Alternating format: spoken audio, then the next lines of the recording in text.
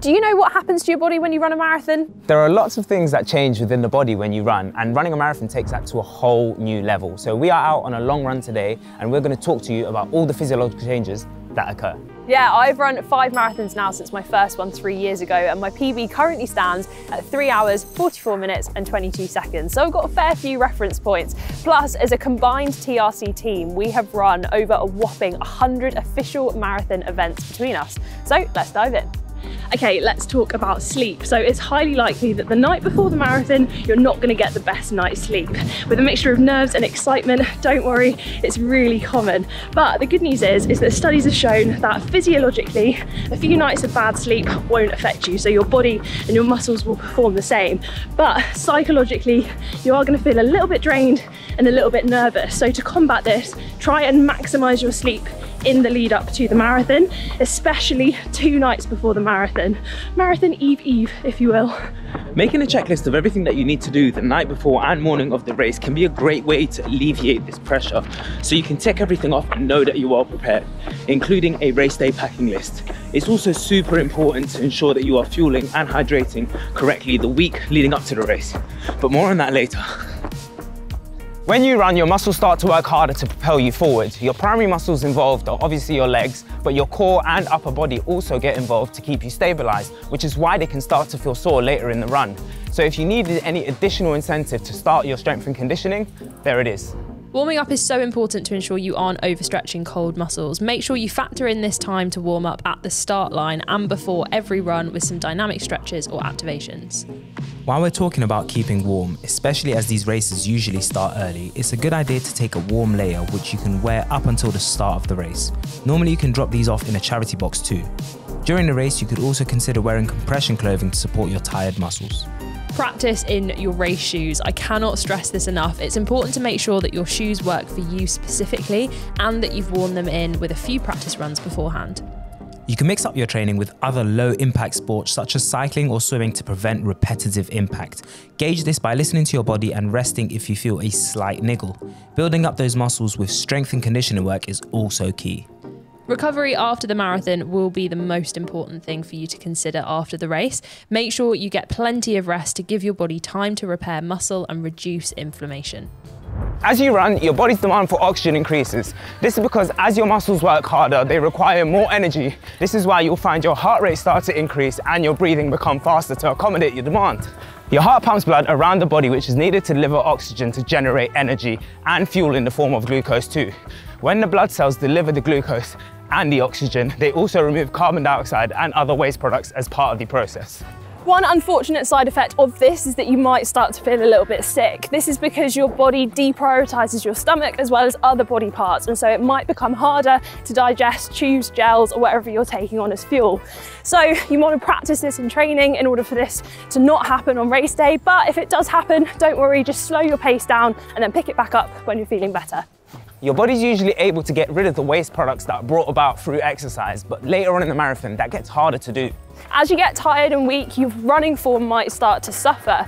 You might find yourself slumped over, sinking down into your hips and running in an almost sitting position with a shorter stride length and slower cadence. But try to focus on good running form.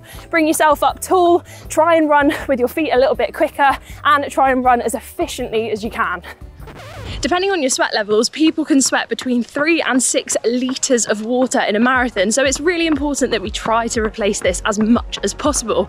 As a general guide, try and take on around 500 millilitres of water per hour within a marathon, but it's highly personal and there's no one size fits all, so this is why it's so important to practice this in training so you can figure out what works best for you on race day.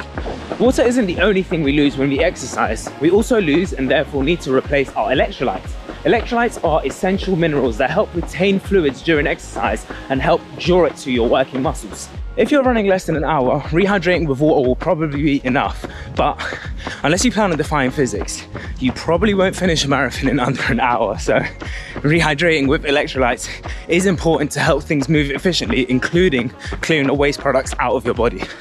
We can also preload electrolytes the day before the marathon too. Think carb loading, but for electrolytes. The tablet or powder to water ratio though will depend on the individual brand, so make sure that you check the packet for the recommendation, and don't forget to rehydrate after the race as well. Be careful though, it is possible to overdrink and you can be too hydrated. This is a condition called hyponatremia, which is really dangerous. So that is why getting the balance of electrolytes and in particular sodium is so important to getting this right. Dehydration lowers blood volume, which means that the heart has to pump faster in order to deliver the oxygen that we need to sustain us during exercise. If we're well hydrated throughout, it means the body doesn't have to work so hard and running feels easier. Don't forget though that food and gels tend to have electrolytes in them as well.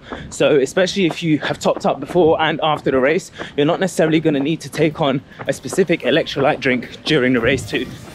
Now let's talk about energy. Yes, I've definitely felt like I've gotten a lot of energy from the crowd and atmosphere on race day, but you also need to take on fuel to give you enough energy to be able to complete a marathon. Yeah, so this is going to happen in the 1 to 3 days leading up to the marathon, where general advice is to take on 5 to 10 grams of carbs per kilogram of body weight. Welcome to carb loading. So essentially you're taking on extra carbohydrates in the form of rice, pasta, oats, other things like that. When we eat carbs, we take on glucose or sugar, which our body stores as glycogen, our body's preferred source of energy for higher intensities of exercise. But like a car, we can only store a finite amount of fuel before our tank gets empty. Most people store a certain amount from their daily diet, but that doesn't maximize all of our potential stores. So this is why we carb load for a short period of time before race day. If we run out of glycogen during a marathon, we can experience a big drop in performance and a dramatic increase in fatigue, making it harder to keep going. This is what's called hitting the wall. To help avoid this, you should eat and drink consistently throughout, with the goal that you are always topping up before your stores are depleted.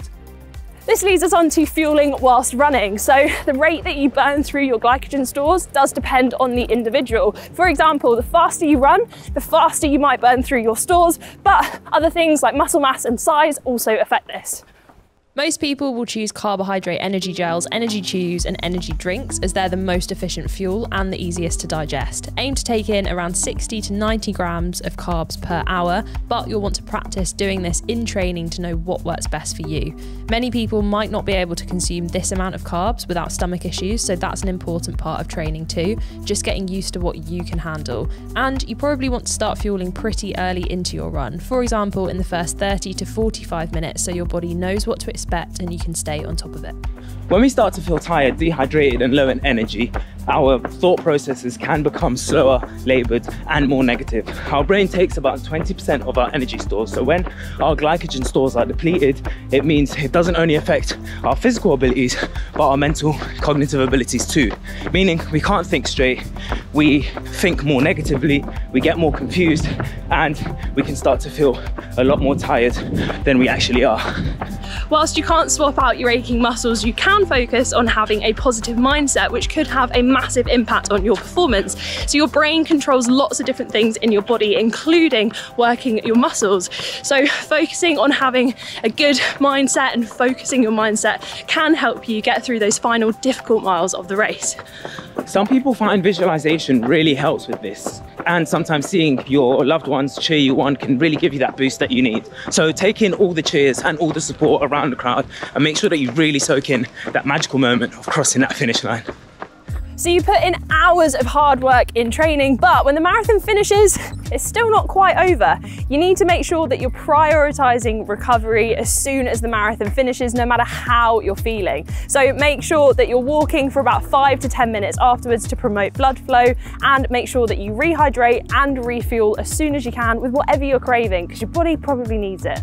Are you interested in knowing how long it takes to recover from a marathon? Let us know in the comments below and we might take a deep dive into that next. Yeah, and if you want to see what happens to your muscles when you run, then go and check out this video where me and Mo went through it.